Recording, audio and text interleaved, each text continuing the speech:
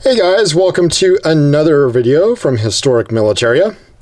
Today we are looking at a pair of broom handles that is exceedingly interesting and is going to illustrate Mauser's change from the large ring hammer to the small ring hammer, and also some other very interesting things that were going on in a very tight serial number range of guns in about probably about 1903 to 1904 at the latest.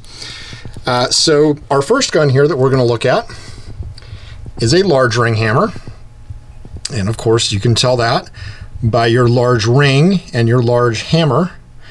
And that is the gun that came after the cone hammer, which had two projecting cones on either side and had more concentric rings in the middle. This was hollowed out into the large ring hammer. And then right about serial number 35,000, Mauser went to the small ring hammer, which you see right there. And this is one of the first small rings that was actually made. And we'll take a look at the guns and what's similar and different about them. So right about serial number 35,000, Mauser decided we're going to go with this small ring hammer design, and that is the design that they stayed with, essentially. They did change some things on the guns up until production stopped about 1935 or so, and but the general outline of this small ring hammer stayed the same until the end of production. So again, small ring hammer and a large ring hammer. So that gives you an idea there. So first we'll look at our earlier large ring hammer, which is right at the end of the 34,000 serial number range. And right at that time, Mauser decided, let's do some really fancy grips. And so they got this hard rubber or gutta percha. I'm not exactly sure of the material, but they went to this, and it's quite intricate. You've got this mythical beast here with a cherub shooting it with a broom handle. So I guess they decided, hey, this seems like a really good idea, so let's do this. They did not do this for long. Obviously, these grips are certainly not as good as wood, in that they chip easily, they break, they crack. I've seen a number that have been cracked, and that's unfortunate on these because these are beautiful grips, but I don't know that they're very practical for these guns. And they were only used in a very small serial number range. I don't know exactly how many were made, but certainly not many, not more than probably 100 or 200 maybe. You've got your standard Mauser marking on the side. Everything else is very standard. You've got your 1 to 1,000 rear tangent sight.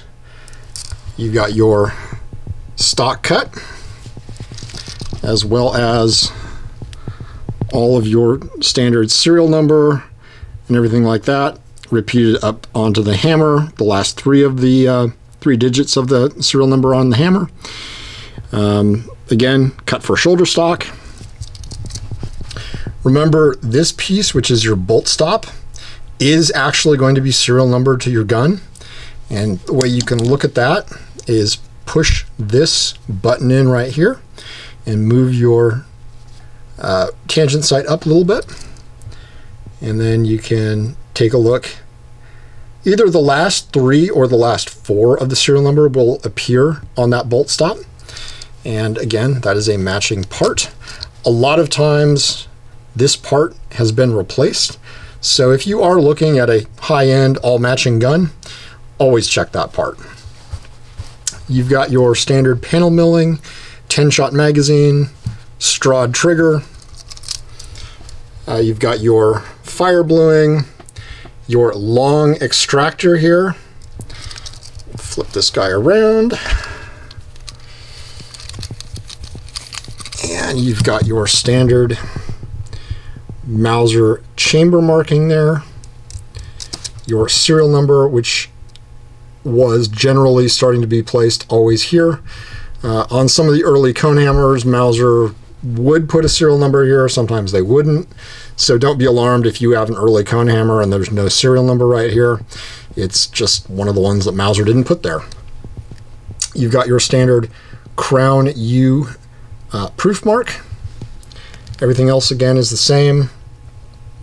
You've got your expected panel milling, which went through a few different changes, but really nothing to get into the weeds about. You've still got your old type cone hammer safety, which is, that's up for fire, down for safe. And as you can see, the way that works right now, this is moved a little bit from the firing pin. Put it on fire, and suddenly the hammer is on the firing pin, and you can cock the hammer if you wanted to. Whereas when it is actually safe, that hammer is locked and you can't cock it, you can't do anything with it. You've got your standard Mauser front sight and your standard under the barrel markings, which don't get too excited about that. That's just, you know, they change those up a lot and really generally is not going to mean a great deal. So don't let somebody tell you, oh, this is some super rare variant that has some strange marking underneath the barrel. They had a lot of different markings under the barrel. So taking a look at the large ring hammer, this gun is a very early, like I said, small ring hammer. And it too has the angel grips. And these are also in likewise excellent condition, identical to the other. But I'm not really sure, maybe Mauser was celebrating that they were moving on to a new variant of gun, but for whatever reason they did use those grips, and they are a recognized type of grip variant by collectors, and both of these are actually hand inscribed on the inside. When you take the grips off, they've got the full serial number etched in very carefully, as would be typical of hard grips like this, and Mauser would do that. So you've got your standard chamber marking, or not chamber, but side marking. You've got your small ring hammer here, and your 1 to 1,000 sight as well. Still on the long extractor on these early small rings, and they kept using those for quite some time. Your standard chamber mark. And flip this guy over. Your serial number, which is right here.